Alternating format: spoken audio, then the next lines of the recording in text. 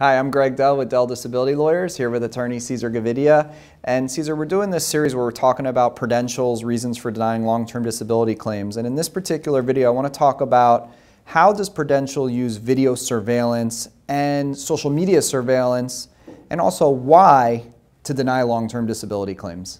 Sure.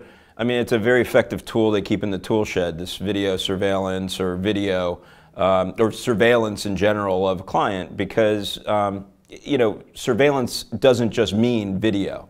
It means surveilling or watching that claimant through various sources. It could be social media, it could be, you know, any active watching, overseeing of what that person's activities are on a day-to-day basis. So certainly two of the most common are video surveillance, which is typically conducted by, you know, a private investigative team. PIs, that this is what they do day in and day out. They follow people, are hired to follow people and watch what their activities are. And then of course, you know, what you have through Facebook, Instagram, Twitter, and your various, you know, sources of social media. And you know, that in and of itself, it's like self-incriminating evidence in many cases, because it's the person themselves posting pictures, statements, different things in terms of even sometimes showing this is my location day to day, you know. So people always call us and they basically want to know what expectation of privacy should I have with this video surveillance? When should I assume that Prudential has someone watching me? Well, you could safely assume at any point where they've told you, or you suspect that they're conducting some sort of review of your claim or medical review of your claim, or where they've asked to have you undergo some sort of examination or interview with them. So the reason that is because if they can conduct some level of surveillance of you, watching you for 3 or 4 days and videotaping your activities, where you come and go, you go to the grocery store, your activities outside of your home, then they can ask you certain questions either through that interview with them or through the examination, where they're going to potentially draw out inconsistent statements. But should people really have this fear, like, are the phones tapped? Are they looking at them in the house? Where do they have any level? What's the safe zone where they can say, okay, I'm not being surveyed? Can't, they're not, they don't seek out federal wiretapping warrants. Right. Okay, so they can't conduct you know, phone tapping. That's a federal crime. That company would go down. So some suspicion or fear that they're conducting, you know, phone tapping, that's not realistic. They don't conduct that type of surveillance like the federal government can do. And when they do that, they have to seek out federal search warrants for them. So there's no phone tapping. Right. But what about, and if they're in their house, they should feel like they're not being surveyed. But as soon as they leave the house, is it fair game for Prudential to follow them anywhere? They have to consider that any place that someone in the general public has a vantage point or line of sight, that investigative team can videotape them. So that means if you have all your blinds up in your home and they happen to park out in front of your home and they have a camera, or you know, they're watching you from their car, they could see directly into your home and see what the activity levels are. But usually they park a couple blocks away.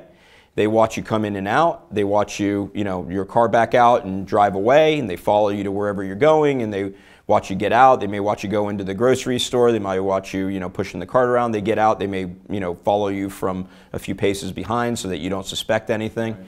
But that's typically the type of surveillance that they do. It's not. It would be ineffective if you knew they were there watching you, because then you could they think you could tailor your activities to, you know, appear like you're disabled or whatever, or exaggerate or whatever, because you know someone's watching you. I always encourage people to call us if they have any questions whatsoever, or concerns with their claim about surveillance. And the one tip I want to give people is don't worry about the surveillance. Live your life, but always assume that the company's watching you at any given time. But where it becomes a problem is that if you go and tell your doctors something that's inconsistent with an activity that you're really doing in the real life that could be videotaped, then you're going to have a problem. But as long as you're always honest on your Prudential claim forms, honest with your doctors, honest with Prudential when they ask you, you're not going to have an issue. We can deal with that. It's never going to be a problem. And remember, sometimes this video surveillance can play to your favor, right, because it shows you not leaving your house for the 3 or 4 days that they're surveilling you. That basically could be very consistent with what your limitations are. That you stay home most of the time, and that you have limited activity levels and don't venture out. Right. So that's a great point, Prudential, that you shouldn't assume that video surveillance is necessarily a bad thing. It could help your claim, but it also is a tool that you need to be aware of that Prudential uses very often to try to deny claims. So if you're a Prudential claimant, no matter where you live in the country, feel free to reach out to Caesar, myself, any of our long-term disability attorneys. We'd love to discuss your claim with you, and we look forward to helping you in the future. Hi, I'm Gregory Dell, the managing attorney of Dell Disability Lawyers, and I hope you find the video you just watched helpful. We put these videos out all of the time, and we'd love if you would subscribe to our YouTube channel. Beyond our videos on our YouTube channel, we also have lots of information available on our website at diattorney.com, and we encourage you to come to our website.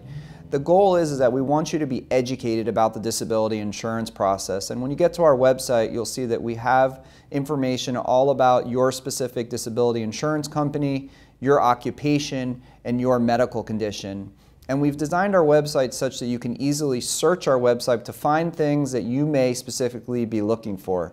Now, at our website, we have thousands and thousands of pages of information, hundreds of videos that you can search. Plus, we're building a section of reviews of all the disability insurance companies, and we have the Ask Our Lawyer section where you can go ahead and ask us any questions that you may have.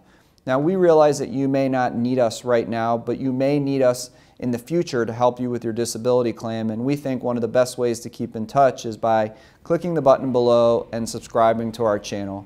And most importantly, again, no matter where you live in the country, we're always available. Just go ahead and give us a call. We're happy to discuss your claim and let you know immediately if we can help you.